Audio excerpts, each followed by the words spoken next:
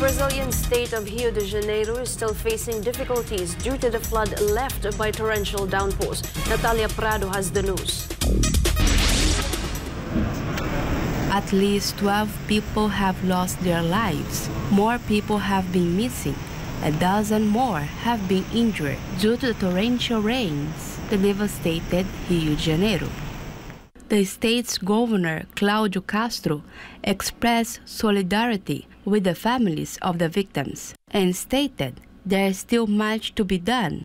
2,400 fire department personnel respond to the devastation and use drones, aircraft, sniffer dogs, and rescue specialists, among others.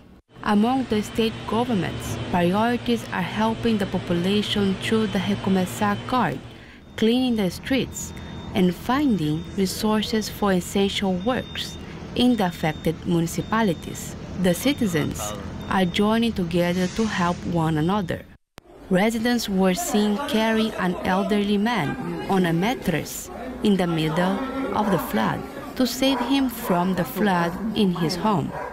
Rio de Janeiro has been under a state of emergency since Sunday, and recent local reports say that the volume of the rain normally expected from the whole month of January was received in the certain areas of the capital in just 24 hours.